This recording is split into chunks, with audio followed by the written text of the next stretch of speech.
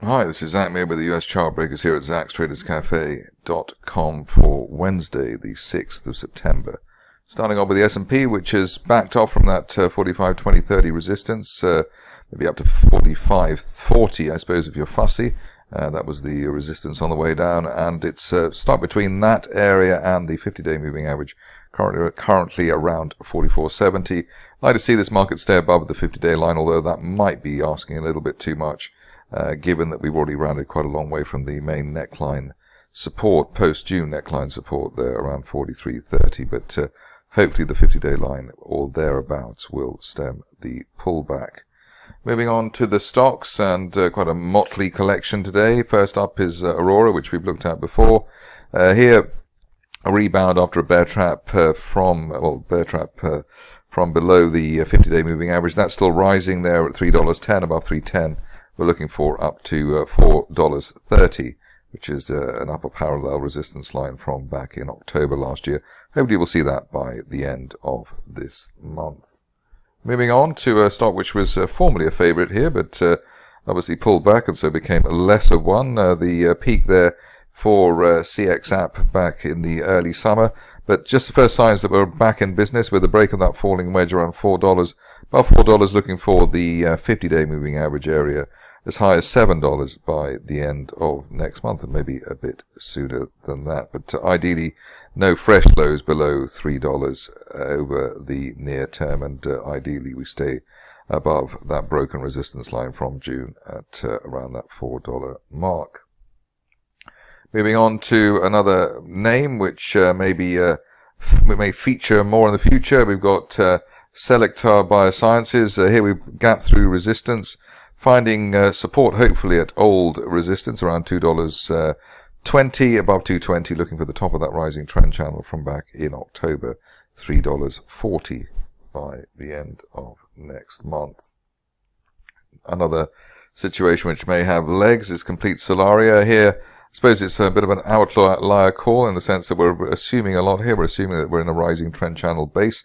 There's not that much of evidence for that. We did have bullish divergence going into the turnaround, and I suppose if you are fussy, you'd be looking for a break of recent resistance around $2.70 to be broken, to then assume that we could then head up towards the 50-day line through $5 and up to the top of that channel at $6 by the end of next month. But let's see if that rather punchy call comes to pass for Complete Solaria.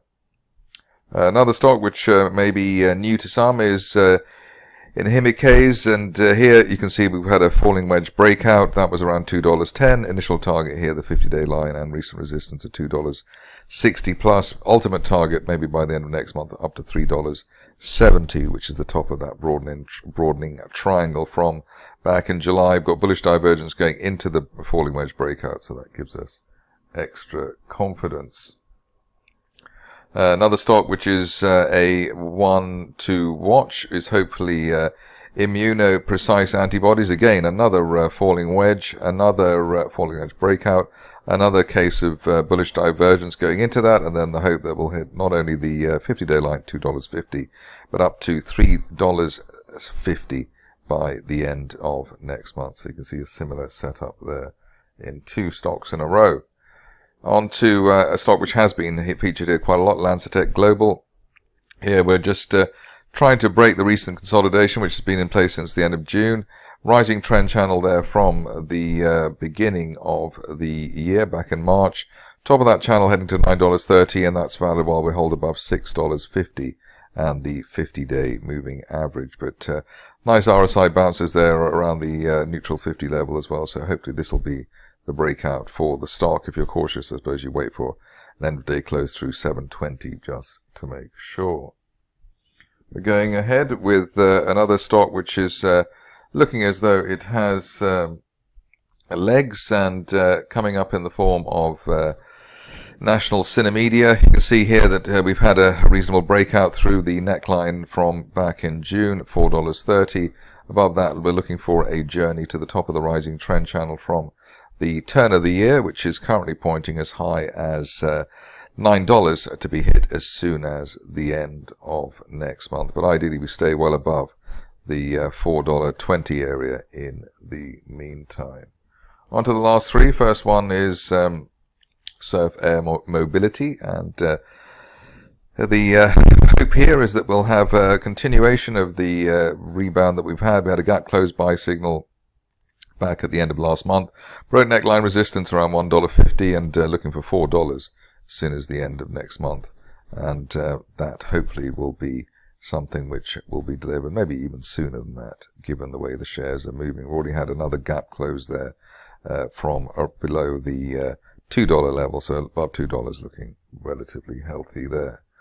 On to the last two, as you might logically assume. First one is Shengfeng, stock which we covered before, but here we've gapped through the 50-day moving average, $6.50, and above that looking for top of the rising trend channel from earlier this year, from back in the spring, as high as $14 to be hit by the end of next month. But the key is holding above the gap and the 50-day line.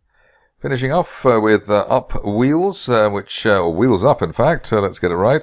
Wheels Up, where we've got a break of that resistance line there from back in June, and the 50-day moving average, so call it that, the 190 zone, above 190, looking for up to 550 at the top of that rising trend channel from back in May. If you're cautious, I suppose you might just wait for a break of 280, which was resistance pre-today's or yesterday's push to the upside. That's it from me today. More updates tomorrow.